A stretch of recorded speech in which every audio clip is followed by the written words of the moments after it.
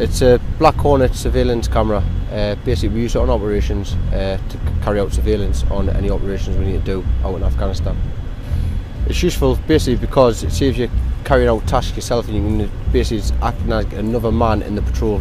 It's a great bit of kit for the infantry soldier, because say we were clearing this compound here and we've occupied this compound and it's all secure.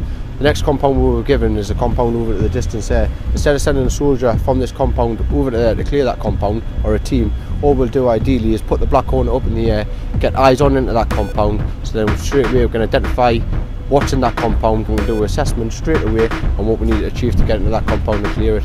Once it starts to warm up, then you wait for the rel. When it rels, the back propeller then starts rotating, and at which point then you can clear to release the Black Hornet.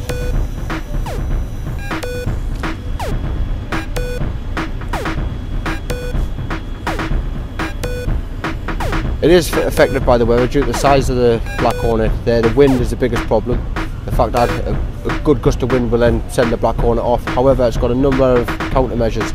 I can press home and the Hornet will automatically turn around and come back to the base location. You get 20 minutes flight time on it. So from you sending the Black Hornet up, you've got 20 minutes in the air. However, you get 2 Black Hornets per station. So when that Black Hornet's going down after say 15 minutes, you need to bring it back, and you're not quite happy with what was in the compound or what was on the vulnerable point. Yeah, straight away you bring that back up, Black Hornet home. You then reprogram the next Black Hornet within a minute, get it up and send it back out to the same location. When that Black Hornet is up 20 metres in the air, you will not be able to hear it. It's quiet. You're quiet, and then you put it up 100 metres, you'll not even be able to see it, which will then give you better arcs for looking at the compounds. That there is a lifesaver for the next 6 months of my tour, so it's a good bit of kit.